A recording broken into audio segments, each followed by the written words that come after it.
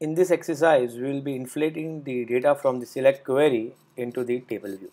So I need to create where I need to create persons as a global array which holds person model. I need to create table of person which is of type UI table view.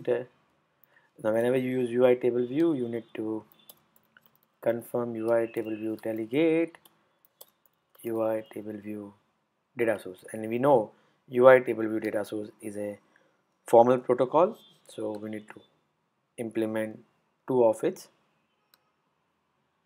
method. So we implement this two of this method in my controller class, and I'll call person directly. I'll comment the delete, and I'll also comment the for loop. I don't want to see the output on the console. I want to see output inside my table. So number of object in the person will be number of rows. You will be creating cell of type UI table view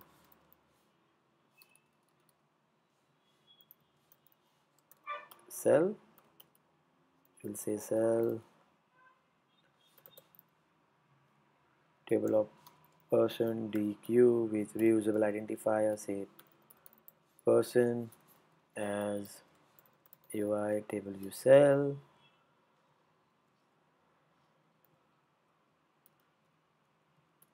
It will say return cell.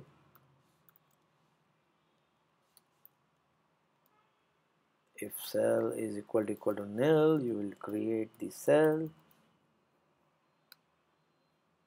saying cell UI table view cell initialize with style called subtitle. We'll be using this time subtitle and using the same identifier. So now I'll extract the person from the by using index path.row as person model. I'll say cell dot text label dot text equal to person dot pname, cell dot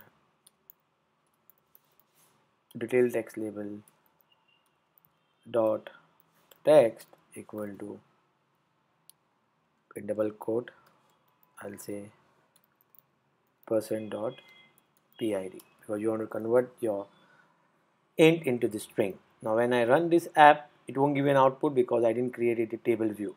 So let it run, but there's no output. Okay, because table view is not created. So you say table of person equal to UI table view frame cdirect make 10, 10, 300, 400. Table of person dot delegate equal to self. Table of person dot data source equal to self, and self dot view and sub view table of person. So now when you run this app, your model arrived from the provider, which is singleton, and then you inflate your table. So you are following the same MVC. See, so it came. Now in next exercise, we will be creating a button on a top right navigation bar which will take you to the new screen, where we'll be having small form where you'll be inserting the data which will get reflected in your table view. So like a detail screen which helps you to insert some data which gets reflected on your main table screen.